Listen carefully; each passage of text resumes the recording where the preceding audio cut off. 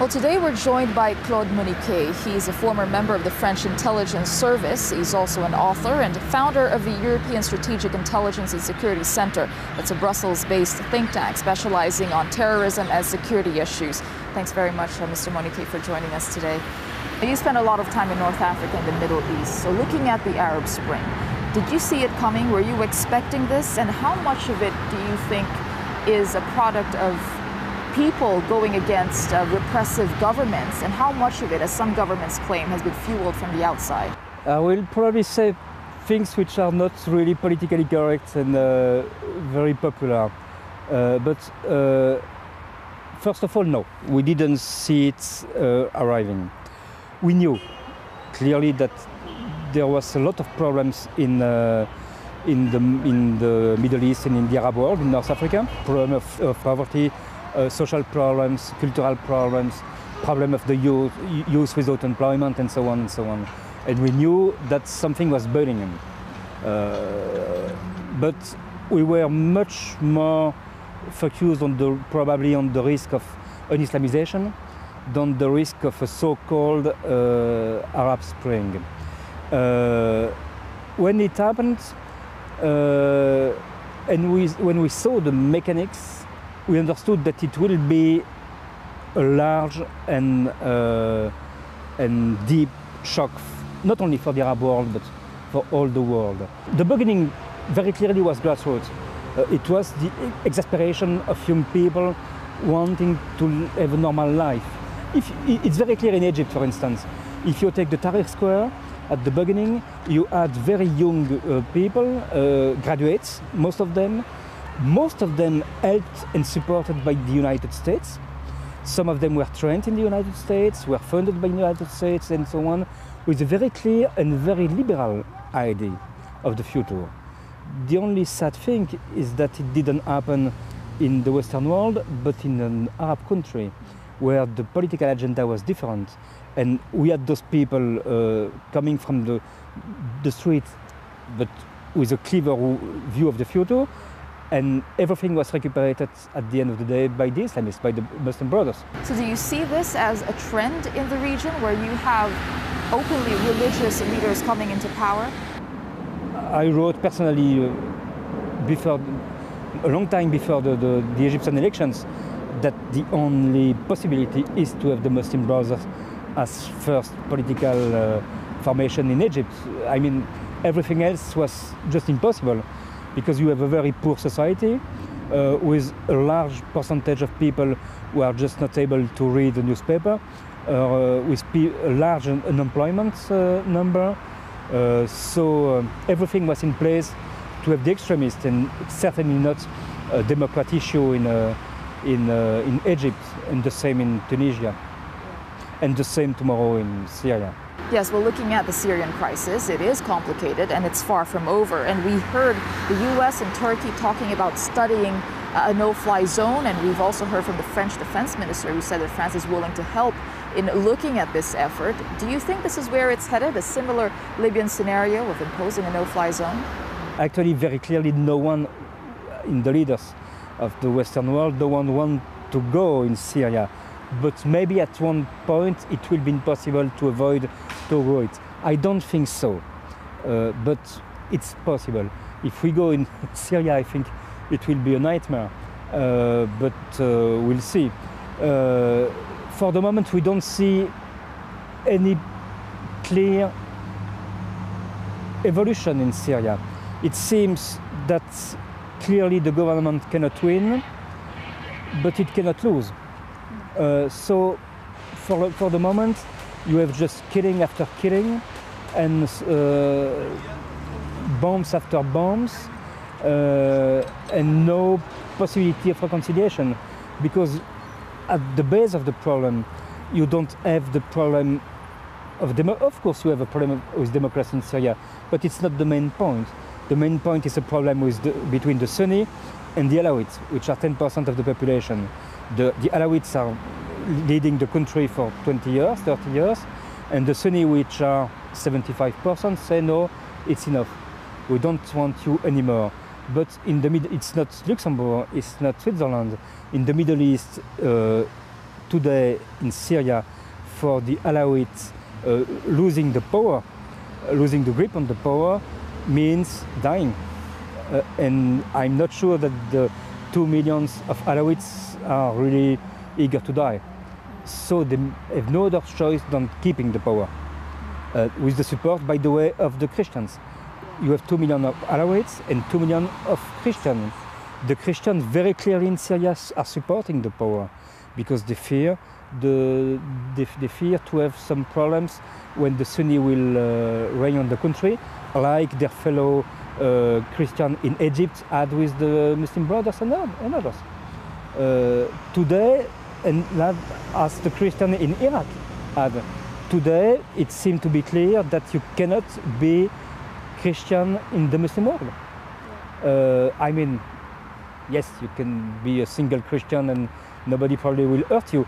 You cannot have a Christian organized community with equality with the Muslim and with the possibility to have political activity in the Muslim world today. I mean, in the Muslim Arab world today. Well, despite the tough words that some of the Western leaders and their allies have said in relation to Syria, you still feel that they don't really want to go into Syria on a full military scale. What do you think is holding them back? We think, and our leaders think, that Syria could be worse than Libya. And I think basically they are right. Because in Libya we had 6 million people. In Syria we have between 17, 18 and 20 million of people. We have clearly extremists in Libya. It's the border of Iran. It's between Iran and Israel. You have the Lebanon problem, which is not so far. So no one wants to be involved there. The last time Western armies were involved in the area, I was there. It was in the 80s in Lebanon, and we lived Lebanon with the body bags of our fellow soldiers. 242 American Marines and 62 French paratroopers. I was there this day. I will remember all my life those body bags, and it was not a very nice experience for us. I don't think we want to have this experience again, and if we go there, we have the risk to have this experience again.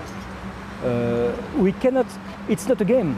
It's not a Hollywood movie where the good guy, the good cowboy can come, make everything calm and quiet in the city, killing just 2 or 3 bad guys, and at the end of the movie, he kissed the beautiful woman, they marry and they have a lot of children. It's not really the same story. It's Middle East. It's a very savage war, and after this war, whatever will be the winner, will be the winner. After this war, you will have terrible settlements of counts, killing, revenge killing, and so on. And we don't want to be involved there. Well, from the intelligence circles, can you confirm the smuggle of weapons into Syria, as well as the presence of some foreign secret service in the country? Very probably.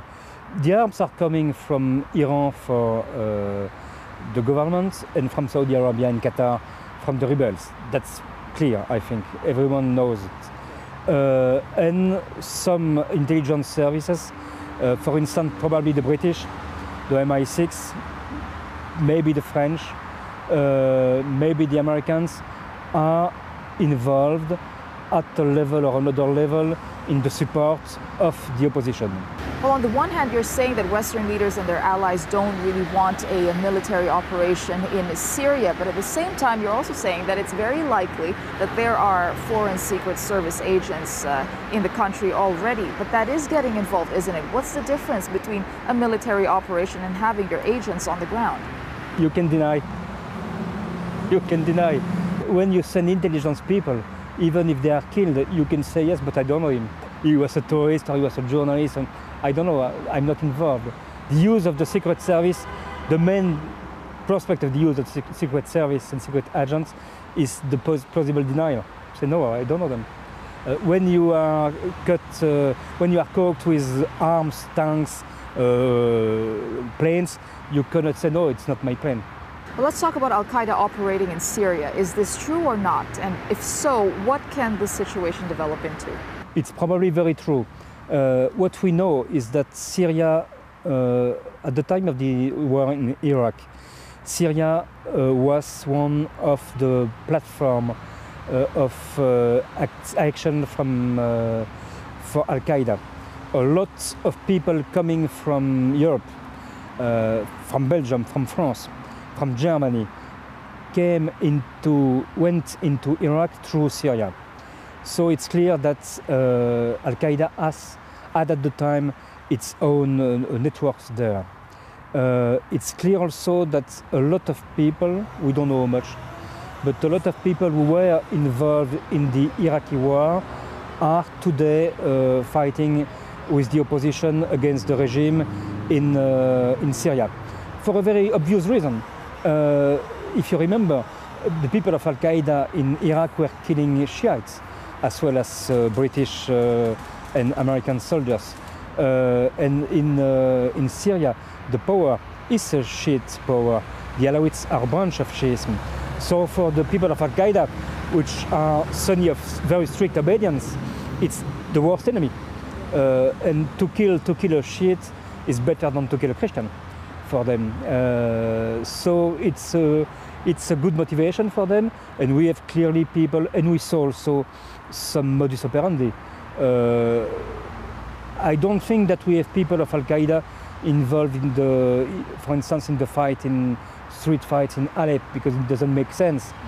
But when we had the bomb at the center of the power in Damascus a few weeks ago, it was very likely an Al-Qaeda job. Actually, for the moment, nobody knows exactly what are the different tendencies in the opposition in Syria, because when you see, for instance, the people in Paris of the Comité National Syrien, the National Syrian Committee, they are very modern, they are very Western speaking, they are very Democrat and so on. When you see the people planting bombs in Damascus, it's another thing. So where is the truth? What is the real power of the moderates and the Democrats, if they exist? What is the real power of the people of Al-Qaeda? What is the real power of the Saudis? Nobody exactly knows. And we will see it and we will know it after.